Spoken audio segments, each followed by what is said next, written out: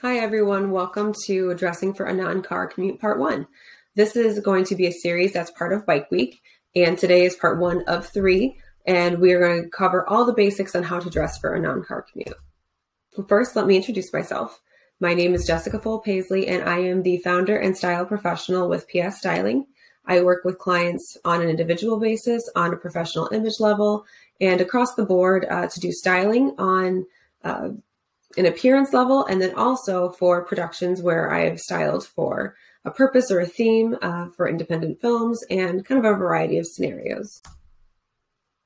The mission of my business is to create opportunities for empowerment through image and style. So again, whether that's on an individual level, a professional level, or if it's through a variation of storytelling, really what I do is work with individuals or work with clients to express emotions through your clothing. I'm going to give you just a quick background on the difference between a fashion stylist and an image consultant, which I tend to do a little bit of both, which is why I call myself a style professional. A fashion stylist works with clients on that commercial level, production level, ads, and really is trying to go for a specific look and feel, and that tells a story, it sends a message. Whereas an image consultant, we work with the client on an individual basis. So what colors look best on you, how things fit, how they feel, focus on the individual, on everything from appearance, behavior, to communications.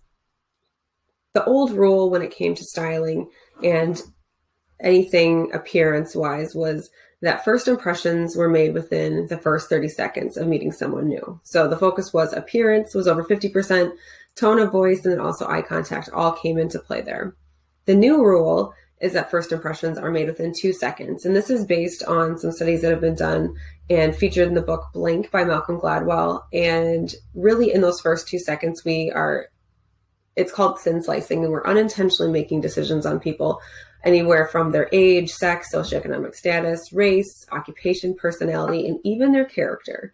So we're kind of making these snap decisions and judgments. So when I'm working with a client, we take all of those things into consideration, that goes into whether it's fair or not, and it's a subconscious thing. We are unconsciously and subconsciously making decisions on people based on that frontward-facing appearance. This is an example I like to share because when you first look at the photo, so I have 3 different photos provided here.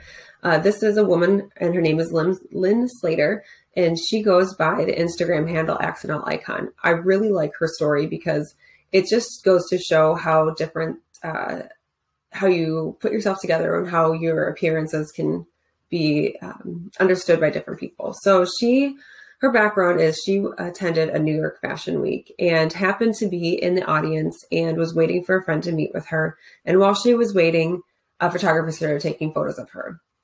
After that photographer started taking photos of her, others took notice and started taking photos as well. And long story short, she became an overnight sensation, an accidental icon, because of the perception of what other people thought she was. Thought she was somebody famous, thought she was a designer, whatever the case may be.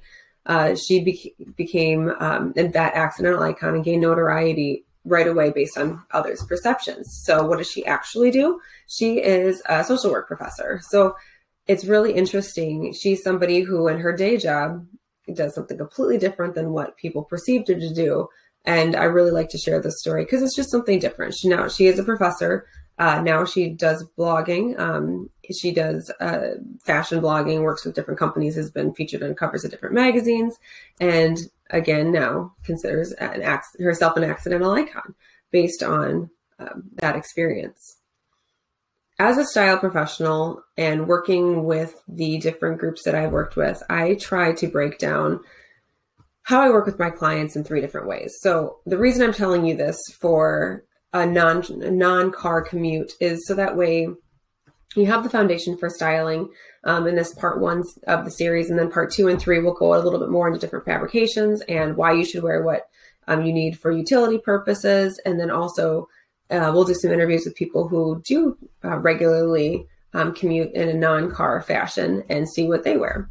So when I'm talking to clients, I talk about perception first. So perception is what I was describing earlier with what happened to Lynn, is how others perceive you. So when I always like to joke when I give presentations, I can't go anywhere again in flip-flops or anything casual because of how others can perceive that. And, really as a walking brand for my company, giving off that perception as a style professional is important. The second part is style. So the individual piece. So how we view ourselves, the things we'll wear, the things we won't wear, the reasons behind why we wear them, being comfortable in them, for example. And then A is aesthetics. So what looks best? So this is what an image consultant would tell you actually looks best on you, from your hair color, eye color, skin tone, body shape, what you do on a daily basis. So all the things that would actually look best on you. So again, it's PSA, so perception, style, and aesthetics. As I mentioned, perception is how others view us. So when thinking about and this goes into your daily dress code. So thinking about on the professional level, who is your audience? Society has unfortunate standards and different stereotypes across the board. So just being aware of them, again, I'm not saying you have to follow them exactly, but being aware of them is definitely helpful to make sure that you at least know what you could potentially be up against. There's a lot of, just in general for women specifically, it goes across the board for men and women, but makeup and hair, those are the first things that people see. And so when you're thinking about a non-car commute, you're probably not going to be able to do your hair the way you typically would, or wear makeup that you normally would. And those are things that we'll talk about in the next two parts on how you can minimize what your look would be, and basically have something very simple that you can bring to work with you and complete getting ready. And then for men, a lot of the hair care, and if you do have anything as far as moisturizers, things along those lines, and then even facial hair grooming will all come into play. The area that I really wanted to focus on today is talking about color psychology, and based on what you wear, how that will affect your mood and how it will affect how others perceive you. I find this just so fascinating because you'll see this when you look at different websites, or graphic designers will do this. Even if you go into a spa, for example, there are intentional colors in there to make you feel a certain way. So blue is a really popular color. Basically, it is the most popular color. You find this across the board, whether it's all the way from light blue to dark blue, but it's connected with wisdom and trustworthiness, and really gives off that stable feeling. So blue is a great color just across the board. You can see with the blue background that we have here, that it just gives you more of a calm, serene feeling. Obviously white, that goes into kind of the purity and other tones that it's connected with. And there's a reason that it's connected with that. You can go into any spas or, again, places that are meant to have that healing kind of effect. And there's different variations of white that's chosen for that particular reason. Purple, one of my personal favorite colors, is a color of power and luxury, creativity. You'll see this a lot in different groups that I've given presentations to. If it's a traditionally creative group like graphic designers or even hairstylists, you'll see purple kind of pops up quite a bit. And I love seeing, when I'm looking into a crowd or looking into a group of people, what colors they're wearing kind of based on their personality, what they want to evoke, and not even sure that they're sharing that. Yellow is a great color. This is actually a color for you to wear when you're doing your non-car commute, because the yellows and oranges are all colors that are considered more energetic, and they're connected with joy and happiness, energy. As I was mentioning with orange, you see this in like fitness a lot, in health or fitness-based places. It shares excitement and passion, and it's really a combination between yellow and red, which red is a color of passion, not always one of the colors that you want to wear, say, for an interview, but it is a great color to wear for that kind of energizing side of things. Now, pink is one of those colors that, again, is viewed as more of a soft or trustworthy type color. And there are so many other staple pieces. So like the browns and the grays and the blacks, those are always just foundational pieces. So what I wanted to share with you today was just a little bit more of the colors and how they will affect how others perceive you, just to have that background and knowledge, but also how you act. So when you're wearing oranges, when you're wearing yellows, Even when you're wearing green, green is one of the colors that is connected with like vitality, and it's a great color to wear for an interview because green is connected with money. So people think of you as giving them financial stability or growth. So these are all just subtle things that come along in line with color theory in general. So good foundation to start with. Understand your colors, know those, and when you're getting dressed, you can dress appropriately to subconsciously tell yourself to be excited and have energy. So we've talked about the P, the perception. Now is individual, the individual style. So all of us have an individual style. Even if we say we don't have a style, that's an individual style. And most of it's based on how we grew up, where we grew up. For me, I love to give the example that I grew up in a farm right outside of Dubuque, and I had town clothes and I had home clothes. And my home clothes were utility clothes because they were connected with doing chores. So I was always excited to dress up into my town clothes because that gave me a chance to get dressed up and to wear some things that I thought were more fun or pretty or whatever the case may be. But those are all things that come into play. So if maybe you only wore utility clothes, it's hard for you to dress up or hard for you to see purpose of dressing up. These can be things that come into our subconscious when we're even trying to dress professionally and match a dress code.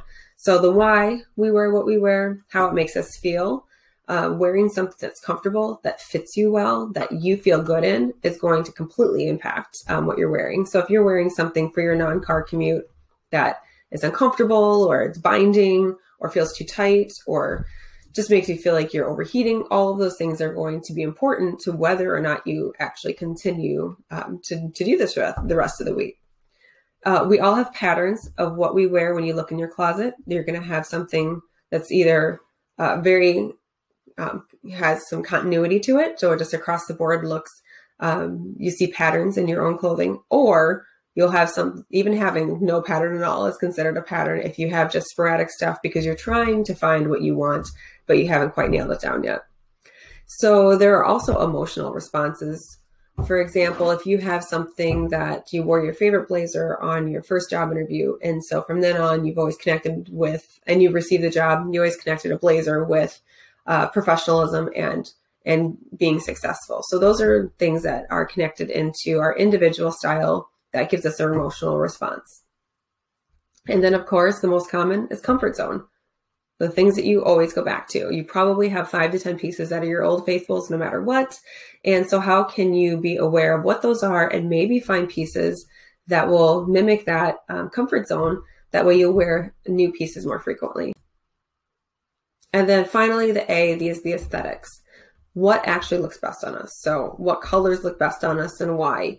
Even though there are colors out there based on color theory that will evoke different emotions, there are colors that actually look best on us. So I'm considered, in the grand scheme of things, a winter if you were looking at the different seasons and different colors. So colors that look best on me are high contrast, very saturated, reds, blues, emeralds, jewel tones. And each of you will fall in different categories, and just kind of knowing which look best on you aesthetic wise also helps. So knowing that, plus your body type, things that are going to feel more comfortable on you, things that are going to not be too long or too short without having to get altered. You know, a lot of things, people think that there's no actual like ready to wear look. I would always suggest alterations. Getting something altered makes it fit the best to whatever your body type might be.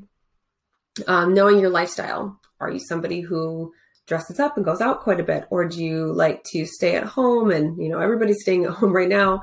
And what is your lifestyle? Are you wanting to wear something that's more on a comfort basis, or have something that has some structure to it that you can feel like you're dressed up when you're doing a Zoom call?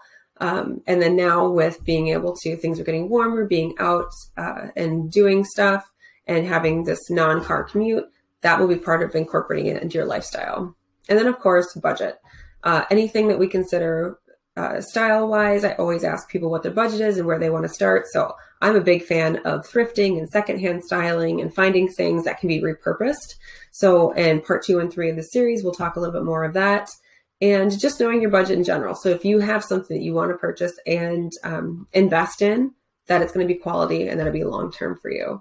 So what we just discussed are the P, the S, and the A. So PSA, perception, style, and aesthetics. And those are your foundational tools to use when thinking about what you are wanting to prepare for your non-car commute. And honestly, these tools will go hand in hand with anything that you put together going forward style-wise.